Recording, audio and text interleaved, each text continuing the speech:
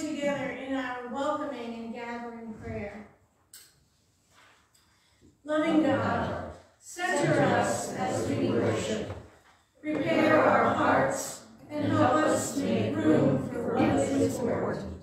Your Son, our Savior, Jesus the Christ. Amen.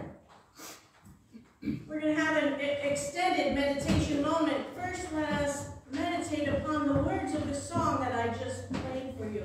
When morning gilds the skies, my heart awakening cries, may Jesus Christ be praised.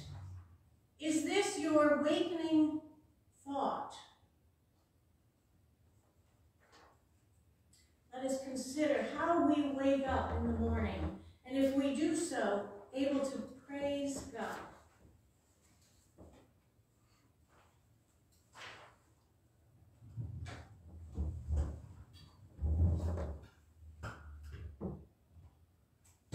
Amen. Now, United Methodist people are praying people, are we not? Yes, so it's no surprise when the bishop puts out a message asking everyone to pray. And my first thought is, yeah, that's what we've been doing, right? We've been praying for our world. So together as we join in this place and we gather as the body of Christ in our community, we are going to have a time of prayer for our world. So what I did this morning was I grabbed a piece of paper and I jotted down things that we should be praying for. And I'm hoping your list is like twice as long as mine. But for this morning, I think that we'll do a Lord have mercy question and response prayer. And then at the end, I'm going to give you time to pray in silent prayer for the world. And you'll see I'm not organized in any way, shape, or form. But let us come before God in prayer. Lord God, for all of our world leaders, Lord, have mercy. Lord God, for everyone serving in the military, Lord, have mercy. Lord, for the country of Poland as they open their borders and accept refugees, Lord, have mercy. Lord, for broken families who have fled, Lord, have mercy. Lord, for the children who are too young to understand what is happening, Lord, have mercy. Lord, for the rest of us that don't necessarily understand, Lord, have mercy. Lord, for those who minister to the refugees and the children, Lord, have mercy. Lord, guide and protect the clergy who have opened their churches as shelters, Lord, have mercy. Lord, for the people of Russia, Lord, have mercy. Lord, for all the brave who protest war, Lord, have mercy. Lord, for all who seek peace, Lord, have mercy. Let us open our hearts before God in prayer.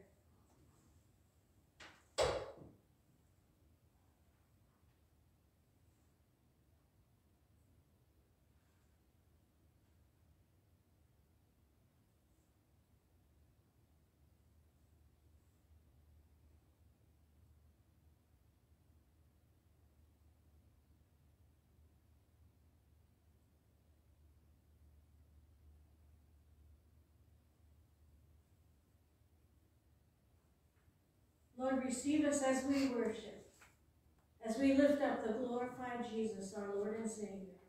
Amen. Amen. Our opening hymn this morning comes from the Faith We Sing, number 2103. We have come at Christ's own bidding. Let us stand to sing.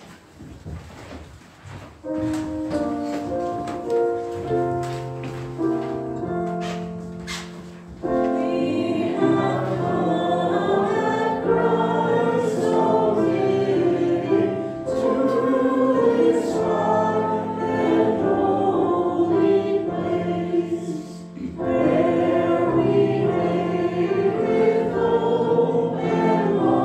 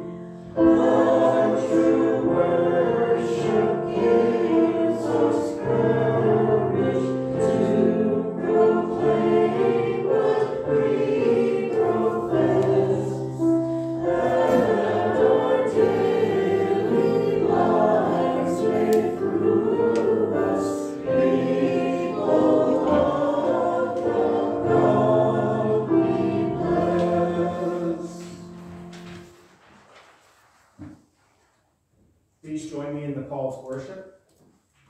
Come to the mount and see the power of God. We see Jesus in the beauty and power of holiness. Jesus invites you to be transformed by his love. We are not worthy to approach the glory and holiness of God. None are worthy, but Jesus invites us through his act of salvation.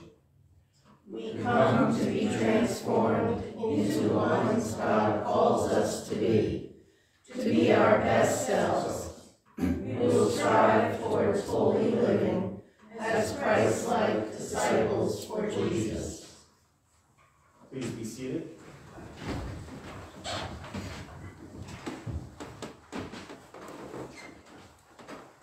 God of revelation, you spoke words of love and revelation from the heavens to the sacred space on the mountaintop. Speak in our space too. Move in us that we may be witnesses to your word and experience life in you with newfound awe and wonder. Just as Peter was moved to action when he saw your glory, so may we be nudged to help build your reign of love. In Christ we pray. Amen. And please join me for the next hymn in faith we sing, 2123.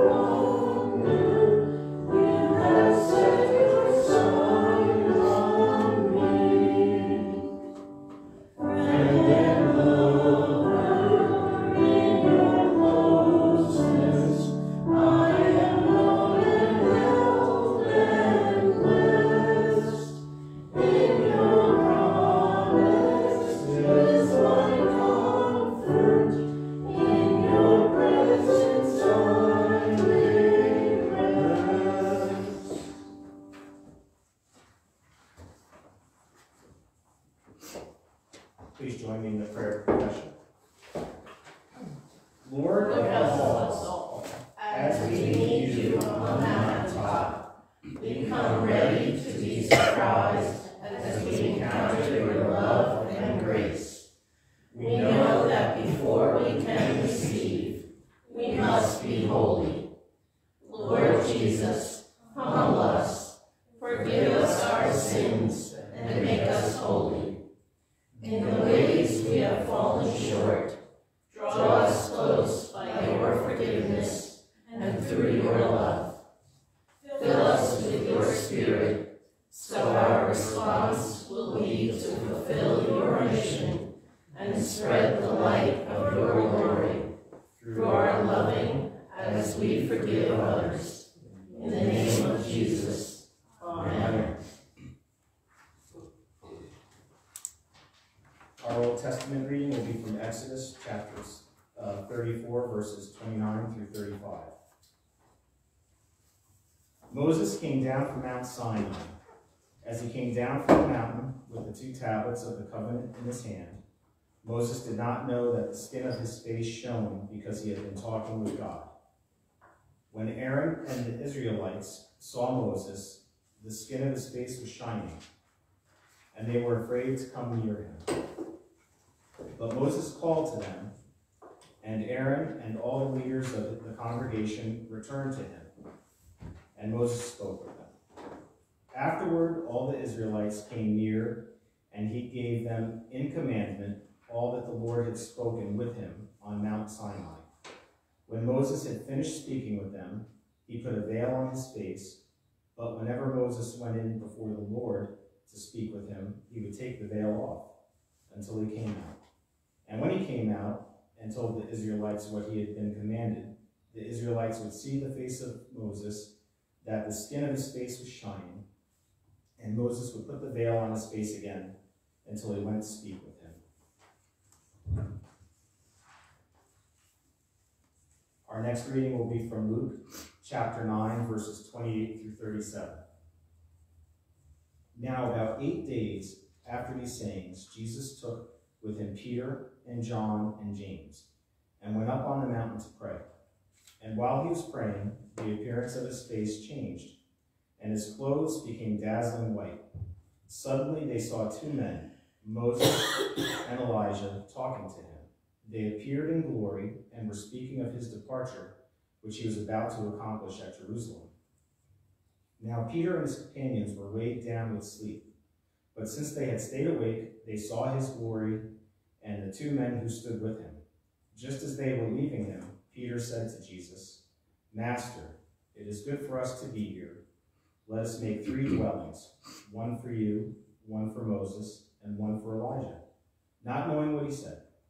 While he was saying this, a cloud came and overshadowed them, and they were terrified as they entered the cloud. Then from the cloud came a voice that said, "This is my son, my chosen. Listen to him." When the voice had spoken, Jesus was found alone, and they kept silent, and in those days told no one of the things they had seen. On the next day, when they had come down from the mountain, a great crowd met them. The word of God for the people of God. Praise be to God.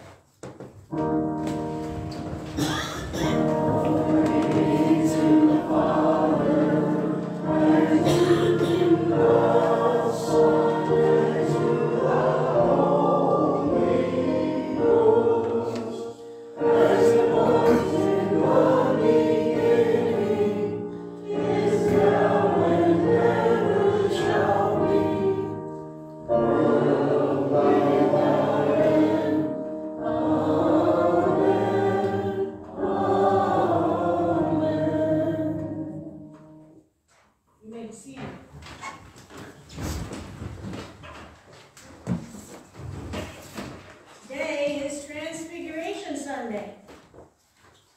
We might ask, what is our role on this day? Are we simply a hearer of the story? An observer like Peter, James, and John? Is there relevance between the event in the life of Jesus and our lives today? Can we use this event as a way to consider the awe and wonder, the magnitude and sovereignty of Almighty God? How about Jesus seeing Moses and Elijah? Cool, right? Scholars tell us that the significance of these ancestors, these pillars of faith, represent the law and the prophets coming together with Jesus in fulfillment. In seeing them, we are reminded of God's long and faithful history with the people of Israel. We're told that they were speaking of his departure and what he was about to accomplish in Jerusalem. Was this God's way to encourage and support Jesus as he completes his sacrificial act of love, dying on the cross for you and for me, for all of us in our humanity? In our pondering and consideration, can we trust that God will find a way to send us the encouragement that we need to persevere in God's kingdom on earth? This is a holy moment that defies explanation, and within the mystery, we praise the glorified Christ. We bow before Almighty God, and we invite the Spirit to fill us with power, wisdom, and love, to grow us in faith.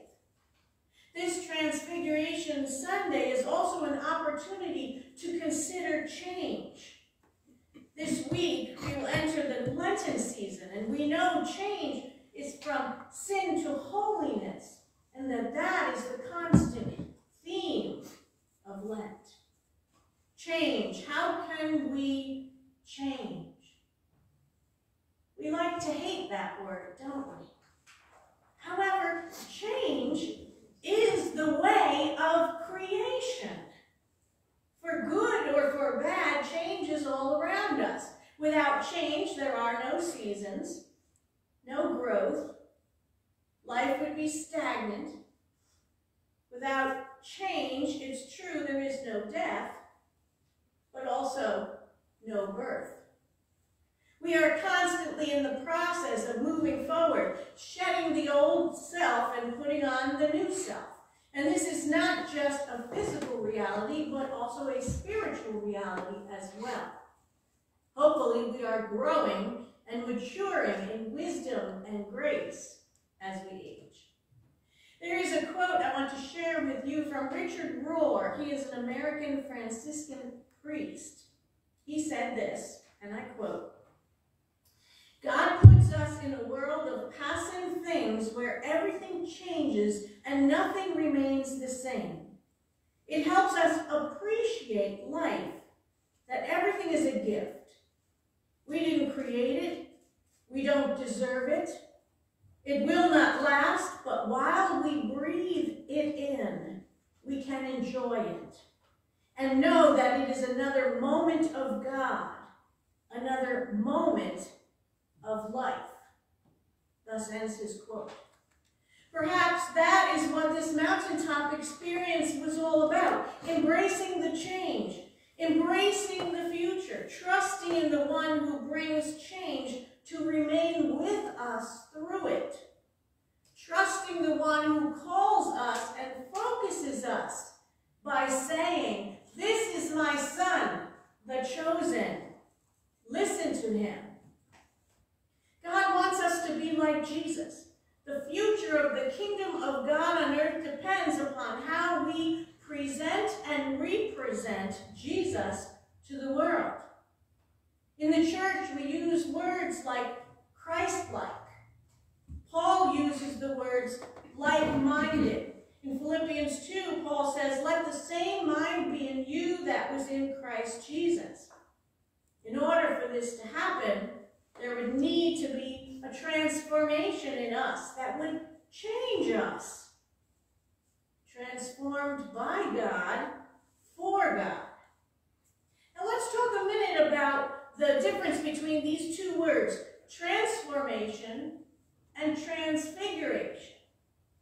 To transfigure means to change so as to glorify or exalt. To transform means to change in condition, nature, or character.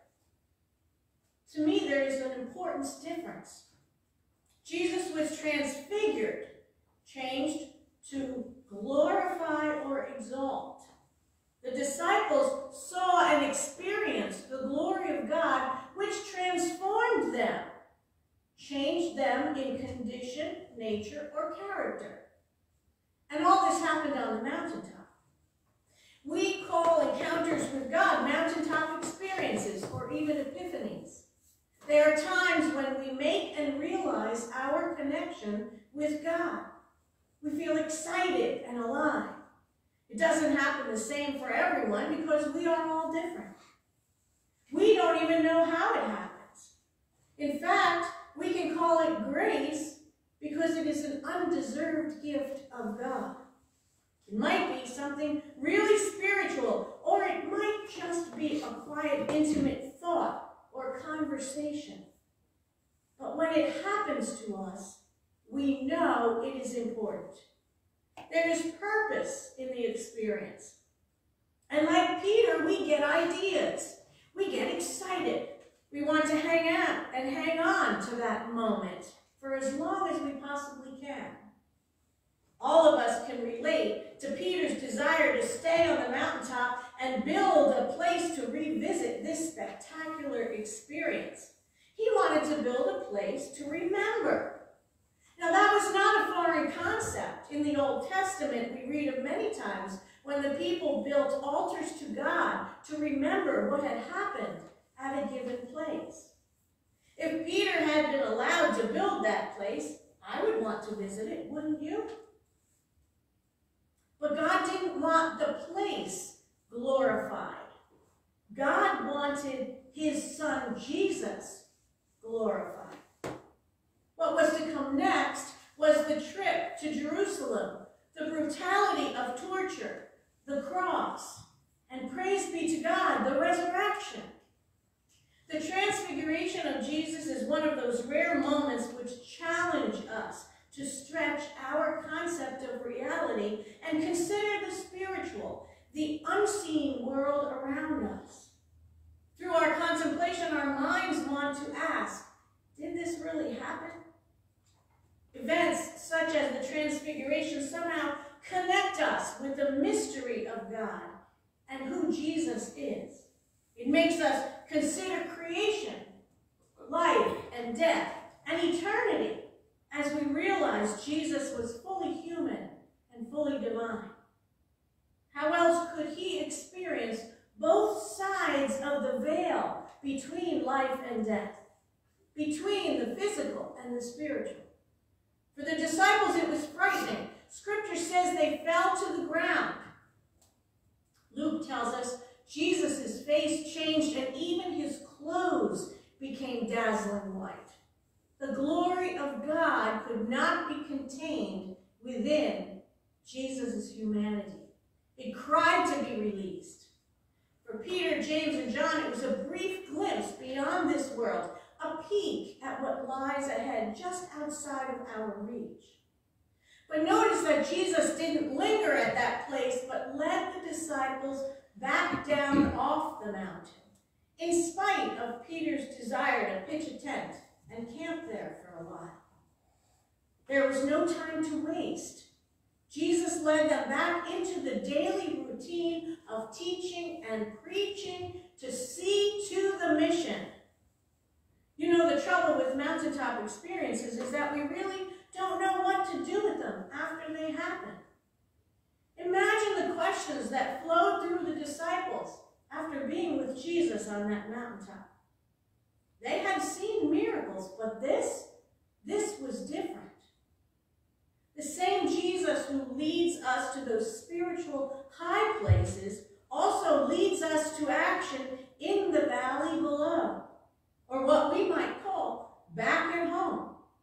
Jesus did not stay on the mountaintop because there was important work for him to do. He came back down where the fears and tears and suffering and pain of the people were taking place. He came back down to save us at the cross. Peter needed the mountaintop. He needed to hear God say, "This is my son, my chosen. Listen to him." We all do. Sometimes we need moments of chastisement when God tells us we must listen to Jesus. The response we have from our mountaintop experiences is to share our story. In this scripture, God points the disciples to Jesus. Is that where our focus lies? Lent is a time to intentionally learn and experience God by seeking to keep our focus on Jesus, to bring ourselves to the mountaintop, to encounter Jesus, the Christ. Matthew 7:7-8 tells us, "Ask, and it shall be given you. Seek, and you shall find. Knock, and it shall be opened unto you. For everyone that asks receives, and he that seeks finds, and to him that knocks it shall be opened." Are we bold enough to seek God for sacred moments, to experience God's transforming power? It is important that we find our way to make the connection with God. We cannot be transformed or changed in any way unless we are connected to the lifeline extended to us by God through Jesus Christ. Jesus said, "Abide in me, and I in you. As the branch cannot bear fruit of itself unless it abides in the vine, so neither can you unless you abide in me." Jesus was transfigured on the mountaintop to finish the work that was appointed to him. He experienced the mountaintop, but didn't forget the valley below. We are in the valley. Our world is in a dark valley right now. We live in the trenches of life with the presence of good and evil. For the last 2 years, we have been overwhelmed with the sickness and death of the pandemic. We have struggled with the violence and the chaos in our own country and that of the world. The violence of war that is now present tells us that we are indeed in the valley, where God's work needs to be done, We can do it because we do not go through this life alone, but rather with the presence of God through Jesus Christ and the Holy Spirit living in and through us. For the Apostle Paul, his mountaintop experience was on a flat road on the way to Damascus when he had an encounter with the risen Christ. He was called to be transformed into a new person, and as such, he spent the rest of his life spreading the gospel message of Jesus. In order to live through the struggles, the beatings, hardships, and disappointments, he never forgot his transforming moment on that road when he met the risen Jesus. We share our stories of sacred moments to encourage and lift up others in the faith. We know our transformation stories are not for us alone. There's no time to linger on the mountaintop. The transformation of each and every person is needed to fulfill the mission of love. There is trouble in the world, but Jesus said, in the world you will face persecution, but take courage. I have overcome the world. Pain and death no longer has the final word. I want to say that again. Pain and death no longer has the final word. It can be hard, but we must remember that victory in Jesus is in all things. Where there is God, there is hope, and there is peace, and there is grace, and there is love. Where the Spirit of the Lord is, there is creation, and there is change. And where there is creation and change, there is opportunity for all of us to live together in the kingdom of God. There is work to be done in the valley in every corner of our world. The challenge for us as disciples of Jesus is to discover how will we respond and participate. War and chaos may be present among us, but God is among us, and so we live in spirit and in truth, fulfilling the vows of our baptism. What then are we to do? Well, first there is a call to pray. God told us to listen to Jesus. That is our lesson from this Transfiguration event today. When we come to God in prayer, we not only talk, but we listen. Another way is to offer grace and encouragement, as Moses and Elijah did for Jesus. And the best way is to always and in every way work with God, allowing God to see to the work of transformation. Transformation of hearts, of minds, and of lives. Let us pray for each other. Let us as the people of God pray for the world, for the transformation of the world. Thanks be to God. Amen.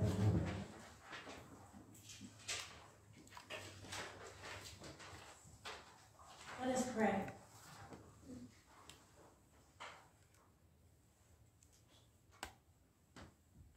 Most holy God, you are the Holy One of Israel. Your greatness is beyond our ability to understand. Your righteousness is so pure that we dare not look upon your face. Remove the veil of sin that covers us, that we might see your glory. Free us from our self-reliance that leads us to go our own way. Forgiving and gracious God, forgive us now that we may approach your holy mountain once more. Fill us with your Spirit. Empower us to abide with Jesus in prayer and obedience that we might return from the mountaintop to complete the work you have assigned to us. We would rather bask in the light of the mountaintop with you than walk in the valley, yet it is the valley where your love and grace are most needed.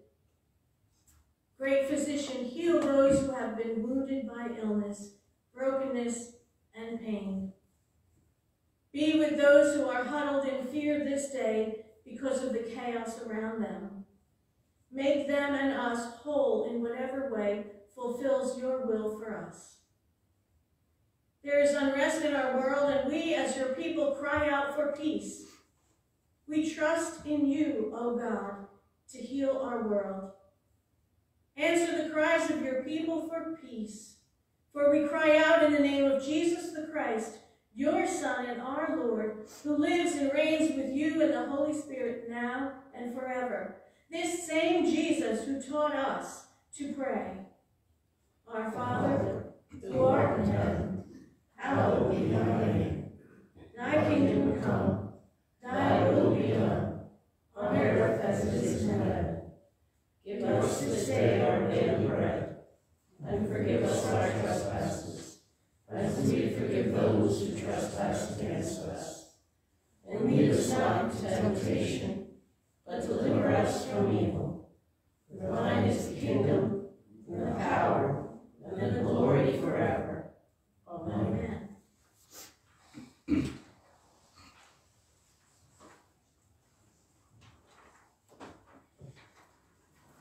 We now come to a time where we want to lift up and rejoice over the gifts of God's people. We have not heard of a specific encore number yet to give towards this crisis, but if you wish to give to encore, just put Ukraine in the memo, and I'm sure that Harold will figure it out as to where the monies will go. So let us now sing our doxology as we thank God for the blessings in our lives. Praise God from all the seas flow. Praise Him, all creatures here below. Praise Him, all the heavenly hosts. Praise Father, Son, and Holy Ghost.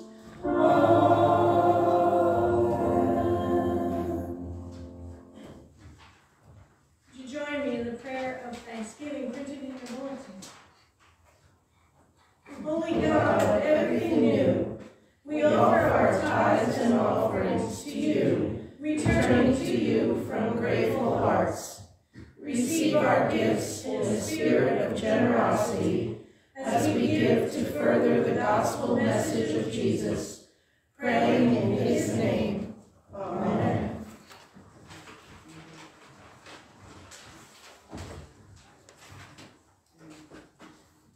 Our closing hymn is page 451, Be Thou My Vision.